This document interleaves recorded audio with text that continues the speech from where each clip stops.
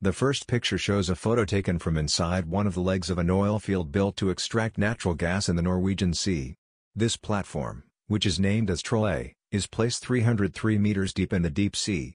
Its four legs are sunk 36 meters into the ground to keep the platform stable in rough seas.